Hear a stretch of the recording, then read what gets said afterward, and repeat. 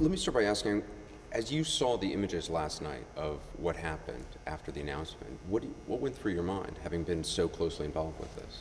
It was profound sadness. As I watched this, what should have been a happy day for Darren and for the outcome of the case, the announcement of the grand jury, was all lost. I couldn't watch it and not just feel that I felt it so deeply. I wanted to cry. It was awful to watch.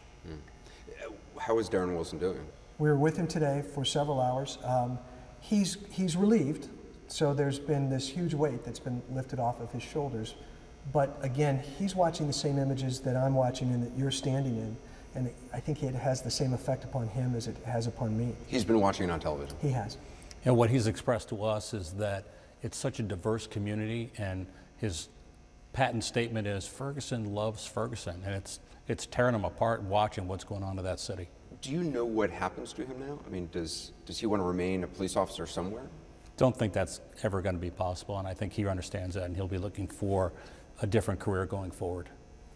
And I will tell you that, again, his whole life was built around being a police officer. It was about service. That's what he wanted to do. And again, there are two tragedies in this. The first tragedy is the loss of Michael Brown's life, and that is, I don't care how you stand, I don't care who you are, you can't ignore the fact that a young man died. But the flip side of this is that here's a man who was going to dedicate his life to the service of the community and the community at large, and we've lost that too. There are a number of people who have been looking at the witness testimony today and said, look, even as the prosecutor himself last night was talking about all the contradictory eyewitness testimony, that some people see that and say, well, look, this could have very easily gone to a trial and been left up to a jury to decide. If you look at everything, and again, I've heard lots of people complain about the process that McCullough's engaged in. His vision on this from the beginning was put as much in front of the grand jury as I can. Who can complain about that? How can we complain that there's been too much information? Too much.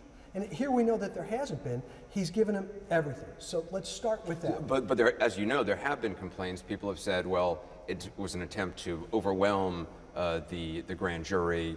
Some of the evidence might have not have been admissible in a court of law. But that doesn't matter in a grand jury. There are no rules of evidence in the grand jury. We don't say, is this admissible? Yes, it is, so let's give it to the grand jury. You can put anything in front of a grand jury. It can be hearsay. But it is highly unusual the way this was presented to the grand jury. Normally a prosecutor would kind of pick and choose what was presented, because the whole idea is just about a probable cause. Here's where I disagree with you. In most cases that go to the grand jury, there's a reason you go. Secrecy is always the key. You go to a grand jury with evidence because you want to keep the names of witnesses private. And in this instance, with all of the threats that have been made, all of these people who needed to come forward, you can't look at what's going on in Ferguson right now and think that the people in Canfield who are witnesses would feel comfortable with their names being out in public. So you go to a grand jury, you have that secrecy so that people can come in and can be confident that their testimony is in fact going to be secret. To me, it made perfect sense, Anderson, that they did it this way. And again, unusual, yes. And as a former prosecutor who had a term in the grand jury, I ran a grand jury, I know how it works. Again, I've never done it this way, but then we've never had a case quite like this. How critical do you think it was for Darren Wilson to be on the stand in front of that grand jury? Absolutely critical. Yeah, I mean, not just in terms of getting the information across, but just his demeanor, letting grand jurors actually see him. All those things. You had to listen to him.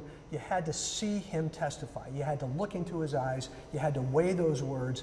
It was absolutely essential that he testify. Do you believe if publicly people had heard from him earlier on, the perception of this incident may have been different? Yes. And I agree with that. But we couldn't. There was a criminal investigation. And Bob McCullough last night said that the reason that part of the big issue in his case was protecting the integrity of the investigation. Part of where we were was to do just that as well. We didn't want to put his statement out there. We didn't want people to try and disprove it by having other witnesses come forward just to say it wasn't true. And we knew that there were lots of witnesses who were making things up. I mean, McCullough said as much, okay? So the integrity of this investigation meant that we couldn't say this publicly. The biggest threat to Darren Wilson's freedom, essentially, was this case as opposed to the federal case. The standard for a federal case is much different, much higher, really, much more difficult. I think so. Again, the other part that you have to keep in mind is that to go after him on a civil rights violation, you actually have to show that he intended to violate your civil rights. Well, if you don't even have probable cause in this instance, Intentional acts are going to be really hard to prove. What happens to Darren Wilson now? I mean, where does he go? I mean, he's Start his life over. The life he had as Darren Wilson, a police officer, is over. So he'll have to find a new way to. How concerned are you about his security moving forward? Very. Concerned. Very concerned. And again, that's been part of the reason too we've had to keep such a low profile for Darren, because there are death threats. There are constant death threats. There are bounties that are on his head. So we think about that every time we meet. Every time we meet and we walk out of a building, he looks every way. And you know what? I do that now too, and so does Jim. I mean, again, we just have to be concerned about those things.